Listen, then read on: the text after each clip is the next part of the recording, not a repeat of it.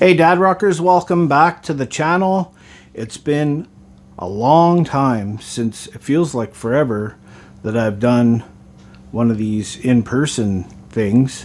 I kind of feel like Aussie Man Reviews would be like, "G'day, hey you beautiful bloody bastards, here's me face."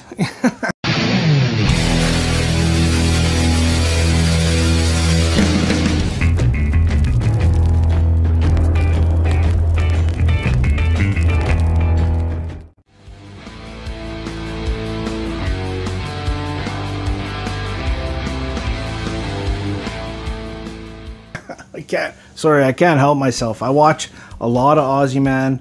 If I'm having a bad day, I put Aussie Man on and it just makes things a little happier, which is cool. If I can't be by my guitars, obviously. I wanted to make a quick video to say hello to all you fellas. Thank you for sticking with me through this playing it safe mode I'm in because of obviously my copyright strikes. The donations are pouring in for requests. I'm super thankful to everybody that's donated for a request. White Lion and Vito Brada has just taken over the channel in a big way. There's not a whole lot of White Lion, so we'll work our way through the best, and I'm not certain if I can upload Vito's the stuff he did as his solo projects. We're going to take a look at that in the future. I want to thank you all again for your donations. I was able to pick up this Headrush FR 108, which is really cool. This is a little bit of a makeshift studio. I've kind of hung a beam and painted it black. I also picked up with your donations this newer USB microphone, which goes right into my camera there.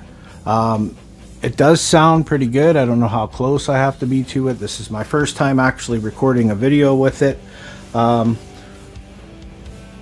here I've got the Les Paul, an acoustic, which had a lot of dust on it because I really don't play a lot of acoustic guitar. I've got the PRS deal going back here. This lives in D standard for playing crew, and I just love the deep 80s tone you can get out of a guitar with D standard. High output. That's got the Fat Cat P90 in the bridge.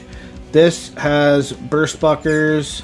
I left those alone because I didn't realize P90, love it, but it makes a lot of 60 cycle hum on a live setup, which you don't get when you're playing through headphones. So I have to adjust all my effects to kind of take some of the noise out.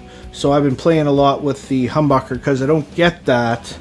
Also, I picked up the Headrush, picked up the microphone.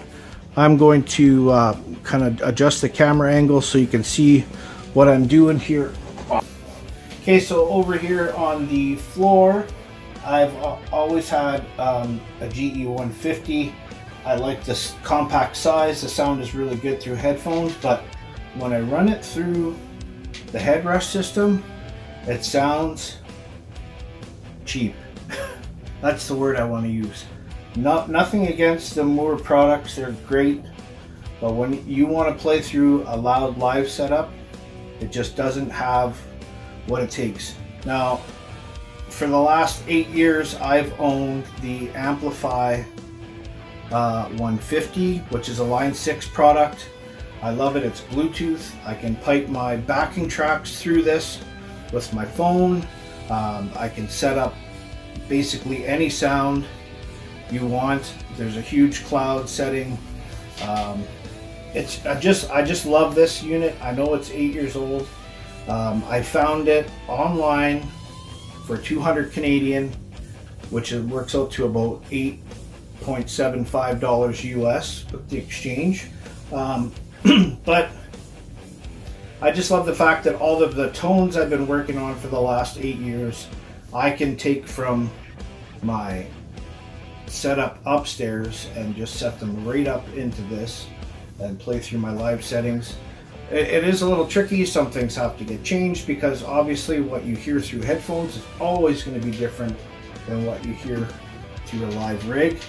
I'm hoping at some point I'm going to be able to do maybe some live streaming, maybe help generate some revenue for the channel. I'd love to start getting some guitars that I can review, give away. That would be great. Probably never happen. But we're gonna, you never know. Enough. It feels like yesterday I was saying, wow, I passed 1,000 subscribers, and all of a sudden 5 came, and then 10 came, and now we're almost at 12,500 subscribers. It's growing at a rate which I can't believe. I'm really enjoying the interaction with all of you guys in the comment section and talking about what you like to play, what kind of instruments you have, concerts you've been to in the past. There's a few guys that have had some extensive concert stuff that they talk about that just blows my mind. I'm up here in the north and don't get a lot of stuff come through here. Very rare, and now that COVID's happened, I don't think I've been to a concert in probably 2 years. I'm super happy that I can sit here and just make my own damn concert. Now that I'm all set up down here to start playing loud and live again, I'm super excited to maybe be able to share some of that with you. I'm not going to stop doing tab videos, they're perfect, but I do have to add some of this content in here so that, you know, I can post stuff that is not copyright claimed. That I apologize to all of you fellers that are asking still for requests based off my old videos. But when you have over 12,000 people shooting out, do this one and do that one and do this one, there's no way to keep up. It was cool at first. After I said, okay, you need to make some sort of affordable donation. Doesn't have to be a lot of money. All it's doing is filtering out the, you know, I don't know. How do you put that, really? When I said you needed to make a donation to get a request, at first, aside from a couple of great fellas, you know who you are, crickets. Okay, that's good. Let's do some Motley Crue and get back to doing some stuff I know people want to hear and learn. But yeah, now it's just kind of over the last week, just kind of exploded, and Vito came in, and he's just doing his melodic runs and pentatonic scales, and a lot of those solos in those White Lion songs would be fantastic pentatonic exercises. Slow that shit down, play it at slower speed, increase it a little bit until you can get up to, you know, relatively close to what he's playing. It's fast, it's melodic, it's fantastic. White Lion music is pretty, you know, 80s cheesy, but there's no denying the fact that Vito is, you know, right up there with George Lynch, you know, a lot of the 80s guitar players that are fantastic. I leave this in D standard because, you know, Mick's a fantastic rhythm player, not the greatest lead player.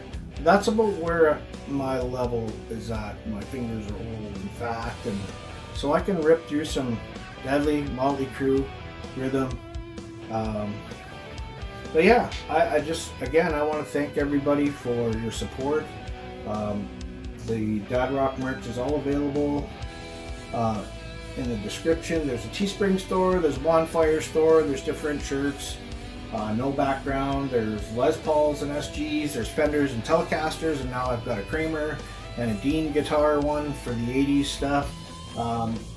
Hats, hip bags, stickers, water bottles, you name it. I don't sell, I've sold like 4 shirts, whatever, I don't care. It's a lot of fun. This has been a great experience. I hope to keep doing this, doing a few different things, setting up my live setup, doing some more recording. I've got a lot of tracks that I've done for writing riffs and whatever, you know, soloing I can do. I thank you all again for your support, sticking with me through the Play It Safe days, which are going to end very soon. I just want to say, when you put in a request donation, make sure you leave the name of the song, or even if you want to just say, I want to hear more White Lion, which Saul did, and I've tried to add some stuff in that wasn't getting requested by some other folks. But make sure that your PayPal account that you're sending me, you're able to access the email, because if for some reason YouTube says, nope, you can't download this song, I can't fill your request, then I will need to contact you to make arrangements to pick a song that is going to be acceptable for YouTube to let me post, and also for the availability of tabs. Like, there's some bands from the 80s I've never heard of, you fellers love, and I go to find the tabs and nobody's ever bothered to tab that stuff. So that makes it really hard to, make videos. Okay, I'm gonna leave you be. I've got some more White Lion coming up at 7 o'clock tonight. Thank you again. You have no idea how much I appreciate this support. Stay tuned, lots of great videos to come. Feel free to comment below your experiences. If you want to post a video on YouTube of a song you learned from a DadRock video, I will feature it in front of a redone set of tabs, whatever. We'll figure something out. That you don't have to worry about a donation. I appreciate everything you guys are doing. I hope you're all enjoying the videos. Have a great weekend.